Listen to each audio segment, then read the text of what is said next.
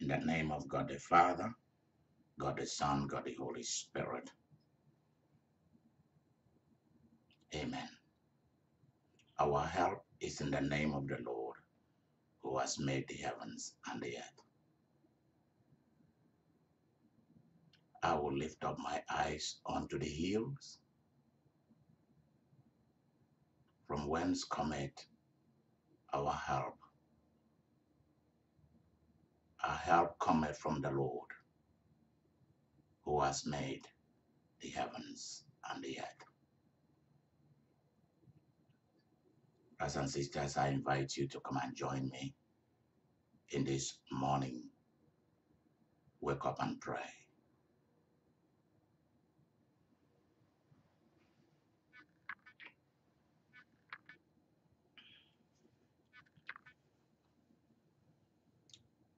Eternal Father,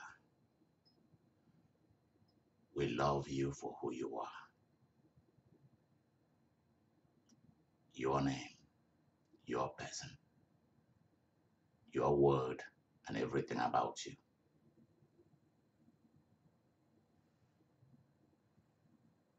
This beautiful day that you put in existence billions of years ago,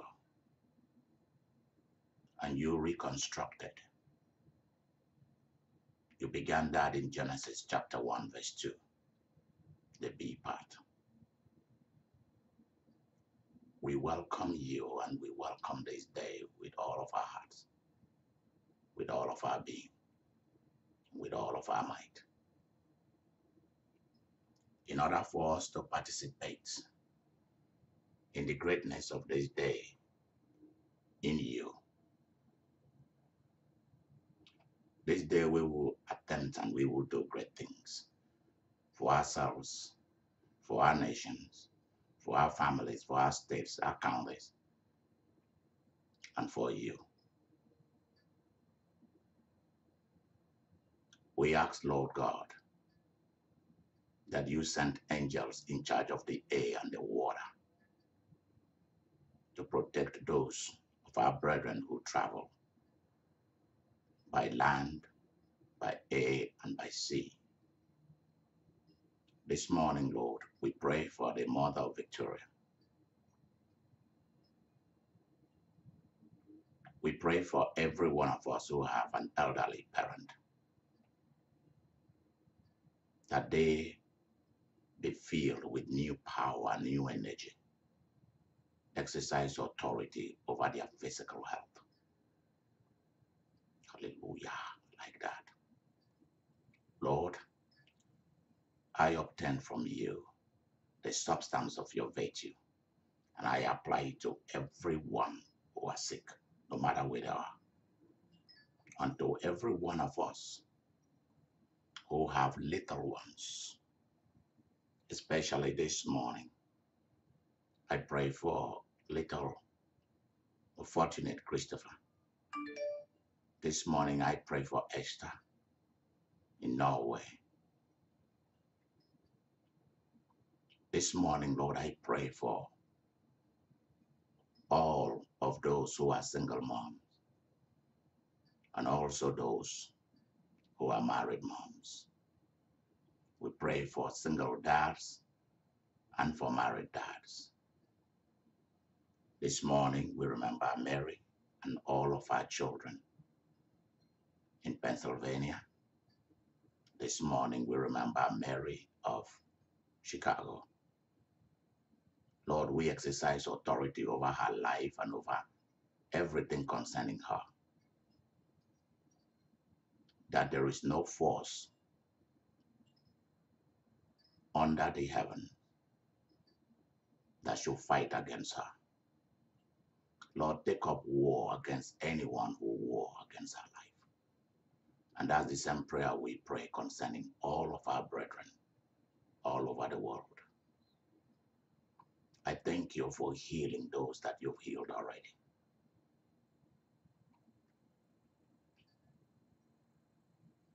This morning, as we approach the table of your word, we proclaim with a loud voice Salvation belongs to our King, Jesus, the ruler over the kings of the earth, whose hand extends to everywhere.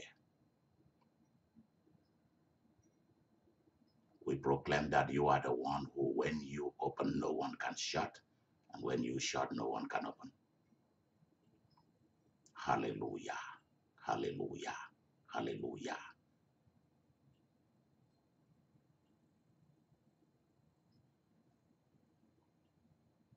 With angels and archangels and the living creatures and elders and the saints in heaven, we join them to say, Holy, holy, holy is the Lord God of hosts. Heaven and earth are full of your glory. Hosanna in the highest. And blessed is you who came, Jesus, in the name of God the Father. Hosanna in the highest. Worthy are you, Jesus. Worthy are you to receive power and honor and glory and all good things. For you were slain before the foundation of the world.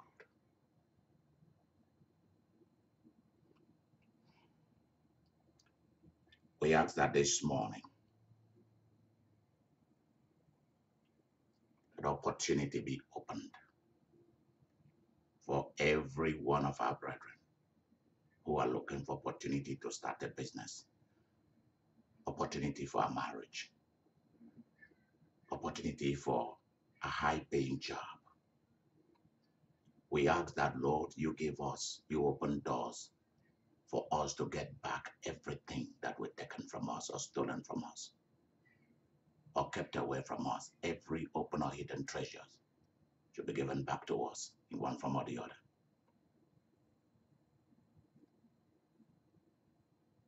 Lord, we are the crown prince of heaven on the earth and the crown princess of heaven on the earth. Therefore, we thank you and we praise you this day. We take dominion today. We take authority over this earth, including over the system of darkness. We take authority. And there is no power that can say a word where we take authority. For thou art our King, and there is no king except thee. All other kings and rulers and leaders come under your authority and ours.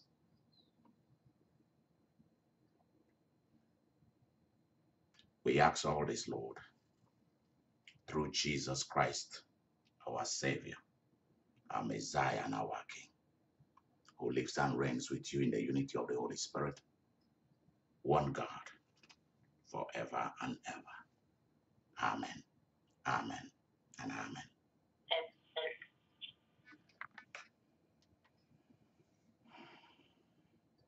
Let's hear the word appointed for this morning.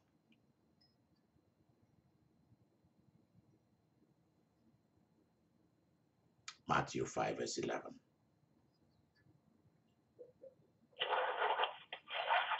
Blessed are you when they revile and persecute you and say all kinds of evil against you falsely for my name's sake. Number one, it is falsely. All these are done falsely.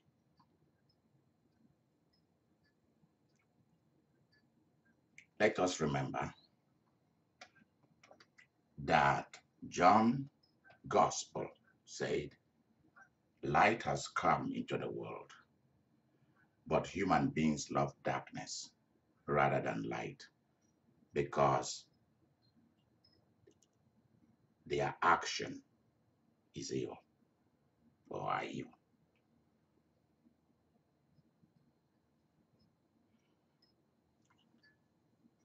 When Jesus was here, it doesn't mean he's not here. He's still here because he never really left.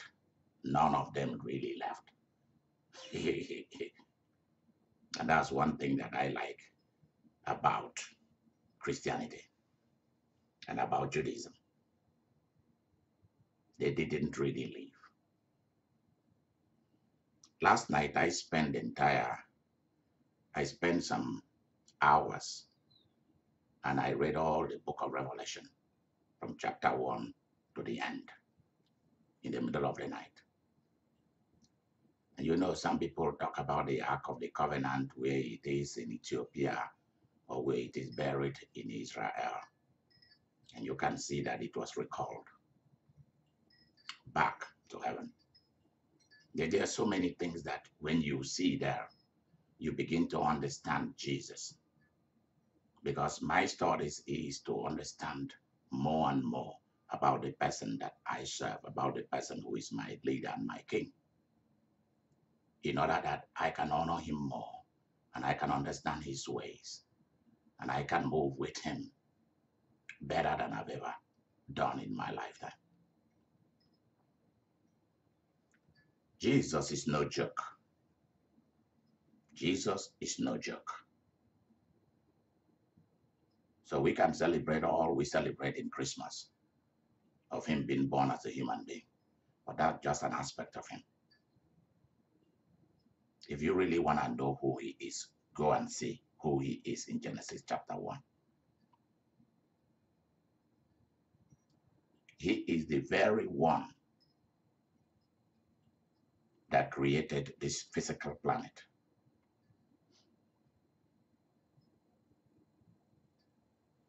And he is the very one that destroyed it at first.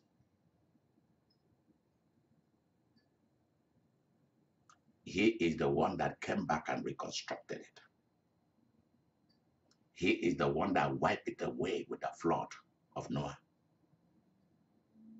He is the one who came back and gave himself in order to redeem humanity, because there is something going on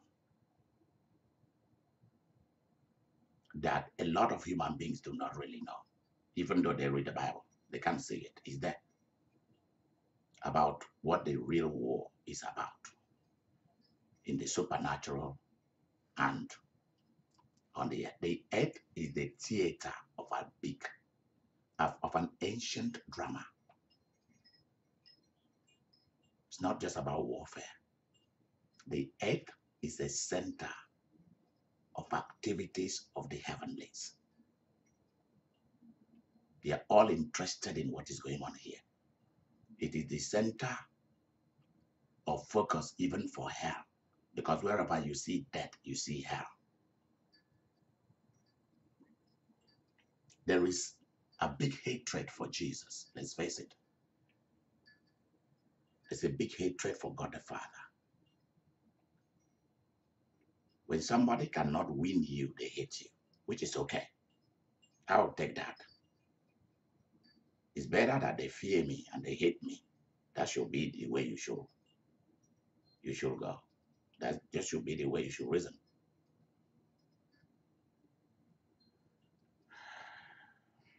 And you, who decided to follow this God, because wherever you see God the Father, you must see God the Son, you must see God the Holy Ghost.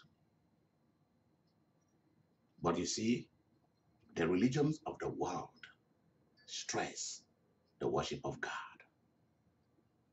but they do not stress the person of Jesus until the coming of Christianity. And they did not stress, even in ancient Judaism, they did not stress. They talk about God has been one, but they did not talk about the Holy Ghost until Pentecost, the coming of the Holy Ghost. We don't talk about them. We know them. We belong to them. We love them. And here he said, because you belong to me, you are willing to follow my ways, they are going to hate you. People will be disappointed, and they will be sometimes disapprove of you. That is reproach. People will reproach you.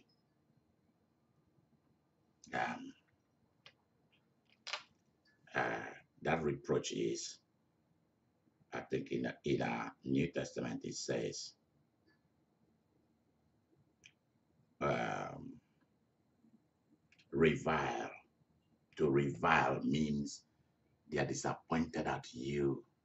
They disapprove of you being a Christian. What are you doing with? For that's what Jewish people say. What are we doing with somebody that was a criminal that was hanged on a tree, that came to disturb the laws of Moses? And they forgot that that's the guy that gave the law to Moses. Just as Jesus is the center of hatred and anger by Lucifer and his hosts, in the same way, us who follow him become the center of people being disappointed with us, being disapproval of us. For what reason? If you read verse 10, it says, people will chase you.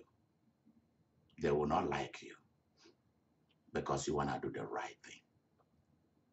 See, the other system is constructed to do the wrong thing.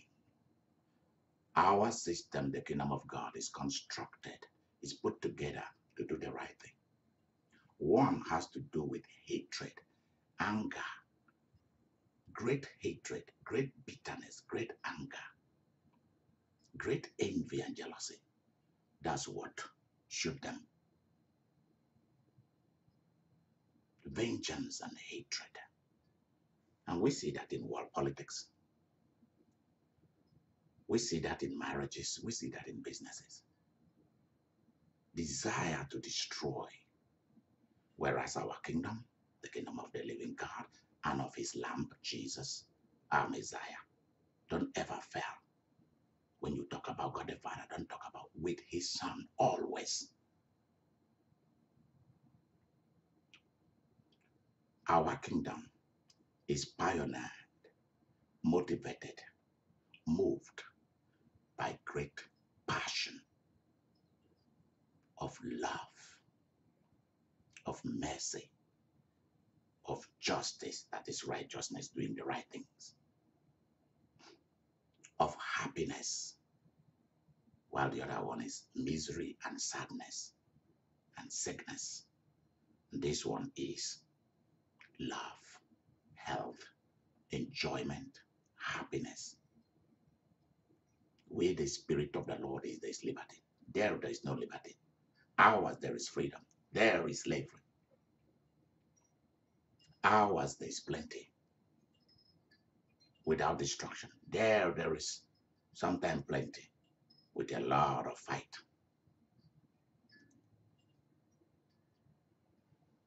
See, there's a difference. So this difference is what causes the fight. Because the other camp wants you to be like them. So when you refuse to be like them, they don't like you. They are disappointed at you. And that's why if you have as your boss, sometimes in Africa, I realize that if you have as your boss somebody who is into the occult or something, they want you to become part of it.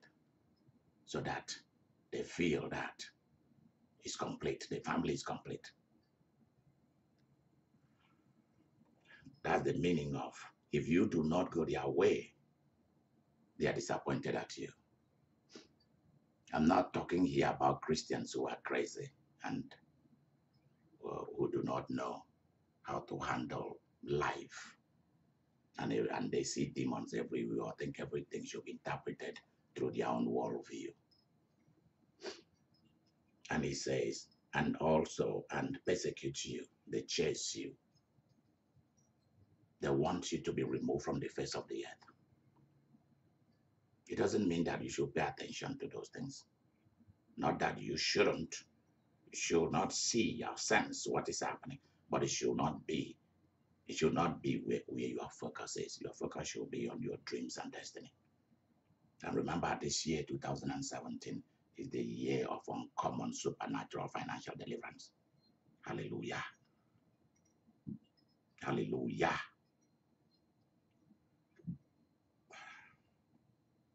And then they say all manners of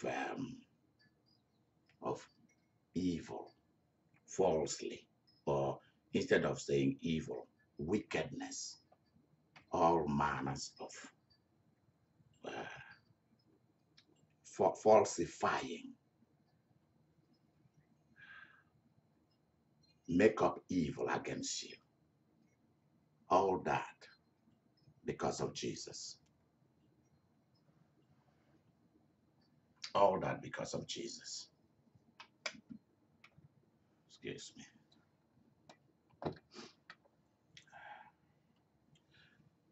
Excuse me. I want to bring the prayer requests. You can see them here. We tie them, and I'm going to lay my hand on them and begin to pray. Father, in the name of Jesus, I ask that all this, thank you that photocopy of them is in heaven. I ask that you bless them. Release answers to these prayers as you tactically, logistically, and strategically look at resources and people and money and everything that we wish for. We ask this in the name of our King, Jesus Christ our Lord. Amen. If you have not yet sent in your wish list for 2017, do that and write it with your hand or type it out and put it in an envelope, no matter where you are in the world. Put it in the mail and send it to P.O. Box 2491, Wichita, Kansas State 67201, USA. Please do that immediately so that I can begin to pile them up. Now, if you are not yet connected with this altar, you need to do that. It will cost you some good money for you to do that. It's not free for you to be connected to this altar, because this is where I prayed. Sometimes 7 times a day, sometimes 5 times, sometimes 3, depends on how less busy I am in what I'm doing. But I come here all the time to pray. Please, if you are not yet connected to this altar, be connected. Call me and I will tell you why you should. Your name should be on this altar. Yeah. If you are connected with my altar, it's a done deal thing. There's no power that can call up your spirit or turn up against you. It will be impossible. There's many things. I'm not here to talk about it. I'll talk about it in a different video. All right. Dear Father, in the name of our King, grant us authority and power on earth. We accept the authority you've given to us already this day for us to stand against every reviling, every wicked false accusation, because people don't like us being Christians, and all manners of persecutions. Lord, we ask that you protect our lives this day and forevermore, and we know we are protected.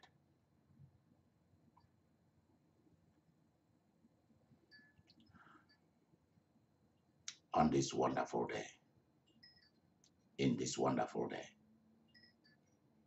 we receive the power of the Holy Ghost in a new way.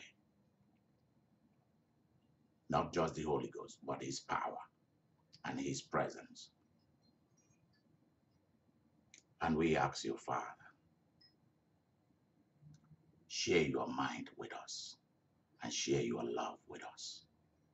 And we ask you, Christ the Messiah, share your heart with us. It is the greatest thing that we want to ask you today. Give that to us and also visit us. Minister to us through your angels also, for we are willing. Forgive every sin, for we hold on to the blood of Jesus for mercy. Thank you, Father, as you pour your presence on us. We ask all this in the name of Jesus Christ, our King and our Messiah,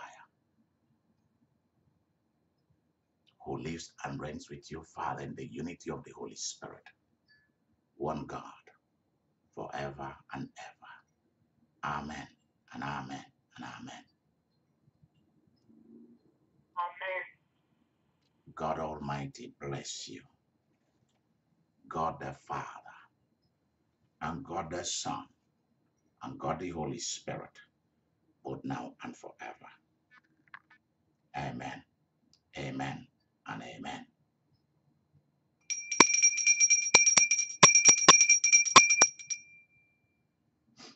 You can now begin your day. The day is open for business. God be with you.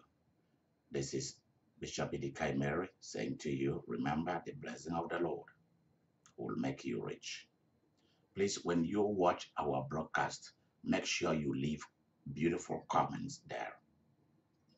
And make sure you invite people to enjoy what you're enjoying. Thank you, and God be with you. Bye-bye.